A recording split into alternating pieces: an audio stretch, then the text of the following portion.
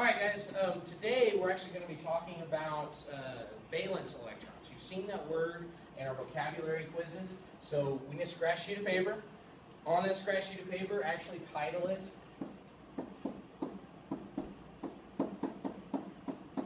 Valence Electrons, just like that.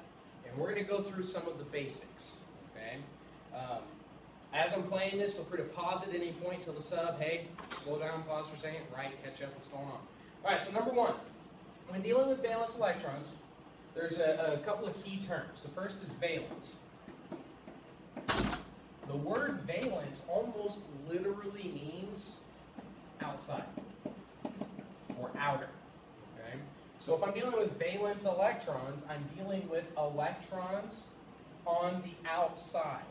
Okay? Well, you might think, well, all electrons on the outside. That doesn't make much sense. But when we deal with an atom, say we're dealing with, let's say, lithium. We've got 3 protons, got 4 neutrons, and then I've got some electron rings. First ring holds 2. Got 3 protons, so I've got to have 3 electrons because of 8 man. And then I get 1 electron. Now, when I'm dealing with valence electrons, the valence electrons are the electrons on the outside ring, on the last ring on the outside. So this one right here, that is a valence electron. So this atom has 1 valence electron. It's that one on the absolute outside. So if we were to actually define the words, valence electrons, these are the electrons on the last ring of the atom. Easy peasy. Okay? Again, if you need to pause, pause. Now I'm going to draw a couple of atom examples similar to this one, and y'all are just going to take a second and you're going to tell me how many valence electrons are actually on it. Easy peasy. So new page here. So let's say I'm dealing with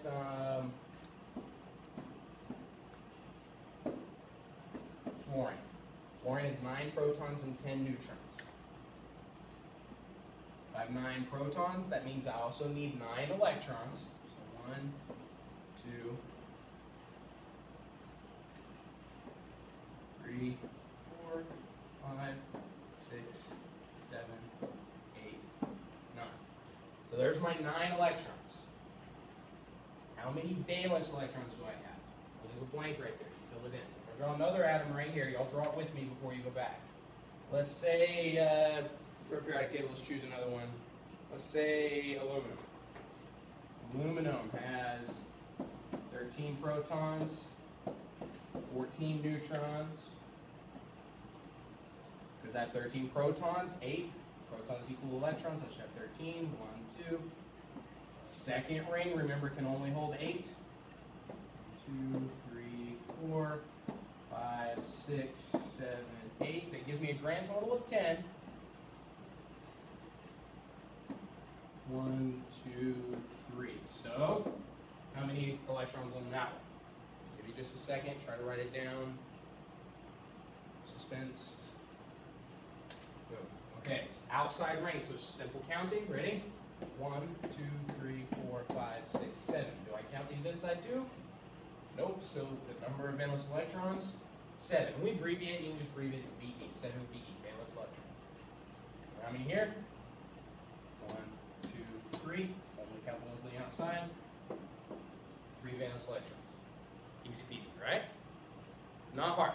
Okay. And here comes the slightly more difficult part. I'm going to ask the sub to pause right here, and then I want everyone to have a blank copy of the periodic table. So pass out a blank copy of the periodic table. Okay, now you've got your periodic tables. Should look something kind of like this. Okay, we're going to fill in some information on this. And this is actually the first step of something the 8th grade science teachers called the periodic table of madness. We'll introduce this to you guys a little more in depth probably next week or the end of this week, but this is the first step of the periodic table of madness.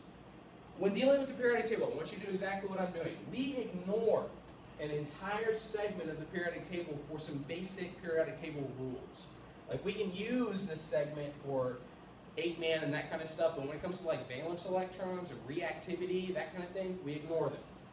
This whole middle section right here, it's called the transition metals. We tend to ignore them. They follow very weird rules.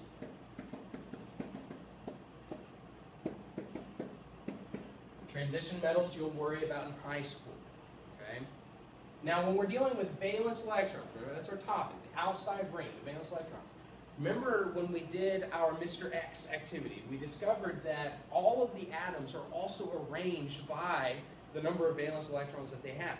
One column all has the same valence electrons. The second column all has the same valence electrons. And that's what's happening here. This entire column, the first column, we call these groups. The first group on the periodic table all has one valence electron. Add that to your periodic table. So it doesn't matter if I'm dealing with hydrogen, sodium, rubidium, every atom right here has one valence electron. Group 2 right here, all of these have 2 valence electrons. So magnesium, calcium, strontium, all of these have 2 valence electrons. Now go over here, group 13, because we skipped the transition metals. Group 13 all has 3 valence electrons. Good way to actually help you remember that, because it is group 13, if you just scribble out that 1 right there, that's how many valence electrons there are. And it's the same all the way down the line. So group 14, 4 valence electrons. Group 15, 5 valence electrons. Group 16, group 17, and group 18. Now, going through this, the only exception to the valence electrons, there's only one, is helium. Helium actually has 2 valence electrons. Why do you think that might be? Well, its atomic number is 2, so that's 2 protons and 2 electrons. So even though all the rest of these have 8 valence electrons, this one only has 2. We'll talk a little bit more about what that means a little bit later when we get to like reactivity and how valence electrons determine how they react. Valence electrons in these columns mean that basically if they're in the same group, same up and down group, these guys are going to have very similar properties. So that means, if I were to circle 2 of them, sulfur and tellurium are extremely similar to each other. They look very similar, they behave very similar. Same thing over here. Calcium and barium, very similar to each other because they're in the same group, and that's because of the valence electrons. Okay? Now, let's get just a couple more words defined. So you can go back to the page that we were writing on before about valence electrons. So I'll go back to this page. When dealing with the periodic table, we need to know the difference between groups and periods. This will be the last thing we write when you're going to do some practice. Groups on the periodic table go up and down. So on the periodic table, elements in the same column.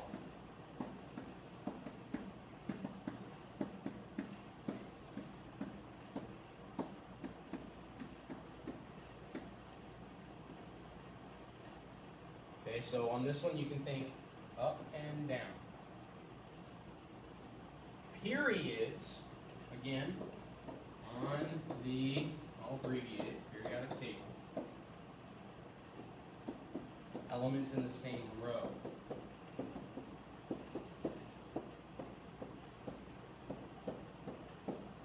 So think this way.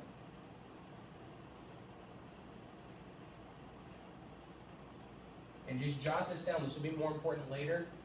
When they're in groups, they are similar. When they are in periods, they're different. Very important. All right. You should now know enough in order to do the practice for the rest of the period. So you have the remainder of the period to do as much of that as you can. Anything not done, homework.